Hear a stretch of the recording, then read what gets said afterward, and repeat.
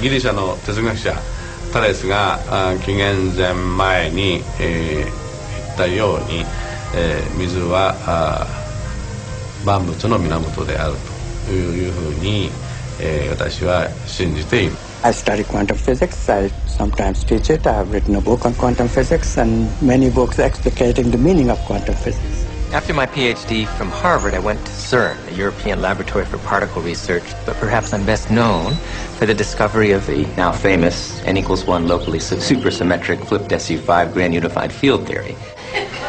Don't make the mistake of thinking that the scientific community is scientific.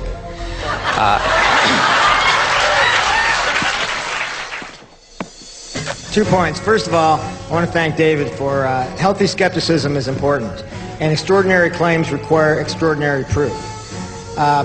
Now, the problem is that people defending the conventional approach to consciousness, brain equals mind equals computer, behave as if they've got proof and we don't. And they got, okay, pardon my... Which formed the neural nets in the first place, which is what? The mind. What's the mind? The mind, thank you. This is called divine intervention.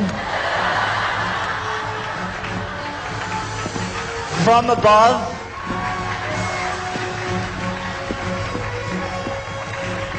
But he has feet of clay. I got involved with this because my evidence... no. Start over. Okay. I can go back and fix that. Okay. Okay. My name is Lynn McTaggart. I'm author of a book called The Field. I'm Dr. Daniel Monti. I'm a physician with specialty training in psychiatry and human behavior. I'm on the full-time faculty at the Jefferson Medical College. I've heard some people say that, consciousness is this wonderful property in the universe that has a predilection for the human brain. If that's the case, then consciousness is about 3 pounds and looks a little bit like a gray cauliflower. It's showtime. Tell you a little about myself. Oh, the light is blinking already. See, this is what happens whenever I speak. Weird things happen. Okay. All right, well, look, when I hold it, it stays on. What does that mean? All right. Oh, that's okay. Maybe God wants me to meet you.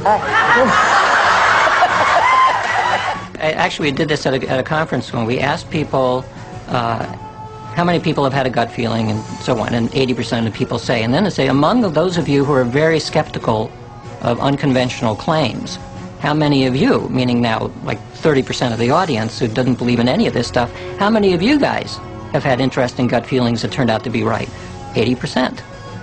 So when people are skeptical about unusual things, it's completely understandable because there's all kinds of nonsense out there. But when you bring those phenomena into the lab and you exclude all of the ordinary ways of understanding them, it turns out that they do have a psychic component. Here we are actually filming great thinkers. Everyone in this room is a great thinker. Now that we got them thinking, that's always a trick, isn't it? You probably have more to say about this. No. Sorry about that. Multiple personality disorder have to say about the seat of consciousness.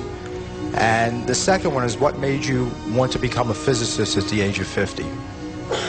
Okay, well, I guess multiple personality disorder. I actually wanted to become a physicist as young as the age of 4, believe it or not.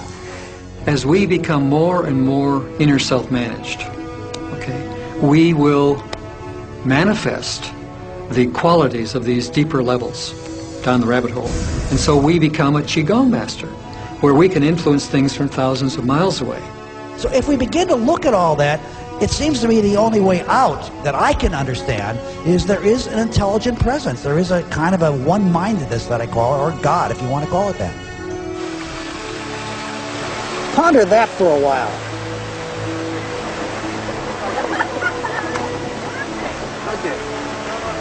What did I say? What are you going to do with that? A bite! You took a bite out of nowhere!